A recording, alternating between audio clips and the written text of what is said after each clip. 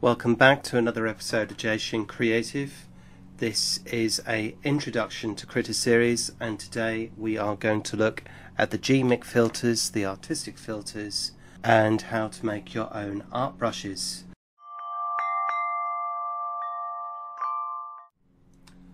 So let's go straight into it. This is the third part of my introduction to Krita, and I've just covered the adjustment layers, some of the adjustment layers, basic overall view on what you can do with them, and I will do some more tutorials going into more in-depth on how you can use these layers and these adjustment layers to your advantage, especially when creating unique pieces of art using existing photography and also using your art brushes as erasers as well. So that's something I'm going to go more in depth. But let's go straight into how to create your own artistic compositions using a combination of different layers and using these artistic filters.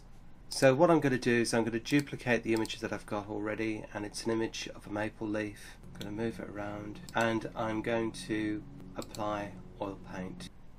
Now with oil paint you've got two options. You've got a brush size and you've got a smooth, and you can select which brush you want to create the kind of effect that you desire. So if I just cancel that for a moment, I chose a basic default tip and I went straight into artistic oil paint.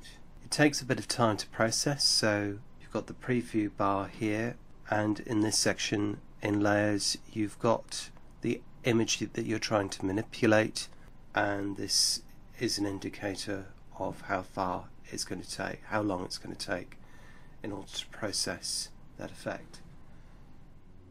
So now I'm happy with the way that looks. I am going to press OK, and I'm going to apply another filter. So I'm going to apply a transparency mask like I showed in the previous tutorial, and I'm going to take my gradient tool. I'm going to use radial, and I am going to remove parts of the image I want to be completely opaque. So I've got a combination of different images coming through on this illustration, so I'm kind of happy with the way that's looking. So I'm going to duplicate the image at the bottom, grab and drop to the top.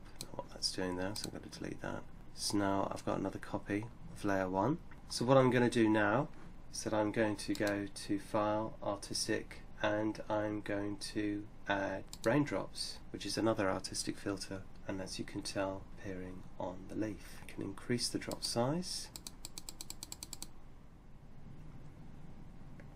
So these are one of the things you need to take into consideration. As a piece of free software, open source software, sometimes there are going to be irregularities with the way that some of these artistic filters work. It's a very complicated program. There are many different facets to it. So I'm just going to go back. I'm going to leave raindrops for this tutorial. I'm just going to go back to the oil paint again. So there's a way of pixelizing this illustration as well, so you could do like a pixel effect. It's similar to Photoshop's mosaic. Okay, add a transparency mask to that.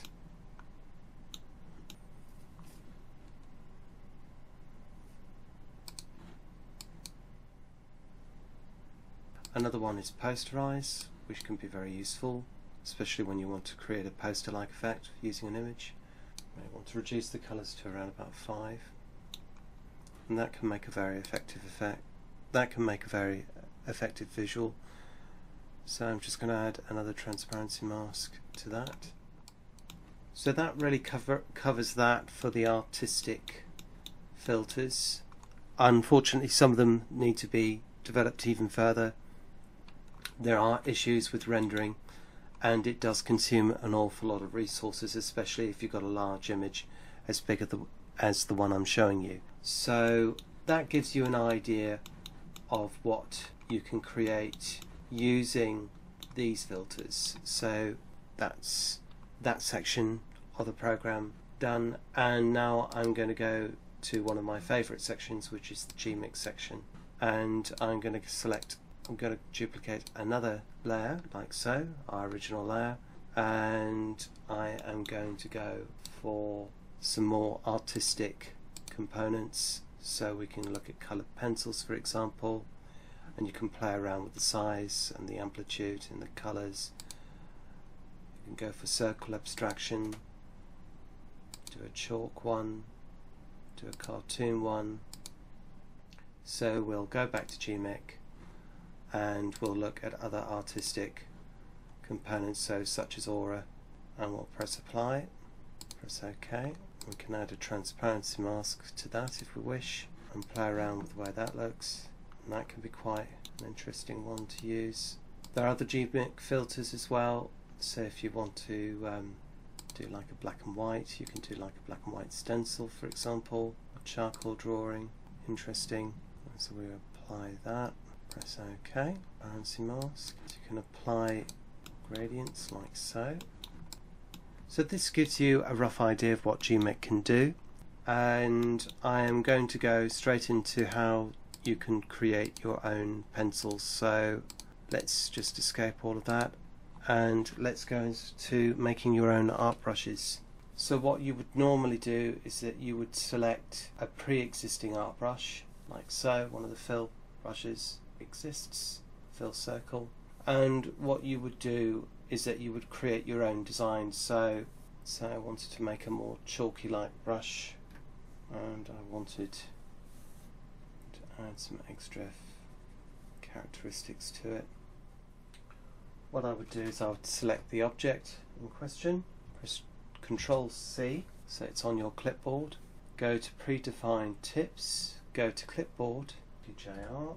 This is very important, create a mask from colour. So you've got your spacing, you can adjust your spacing like so, and also know that there are many different options for this as well. So you've got your rotation, you've got size, you've got your opacities, you can play around with it accordingly. So you might want to increase your opacity slightly, change the size of it, so depending on how hard you press on your tablet you get different effects.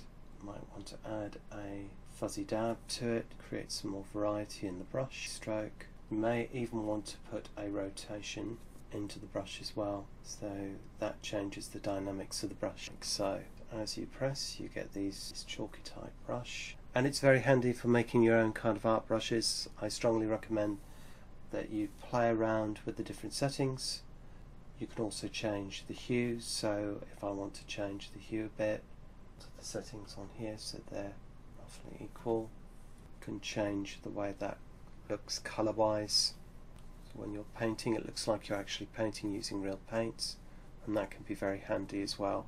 So I would play around with the different features to do with art brushes, and this concludes our tutorial.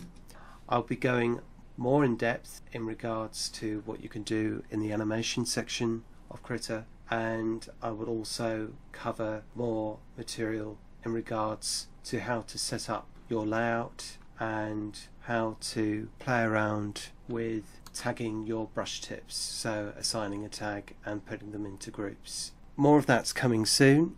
Thank you for watching. Keep tuned.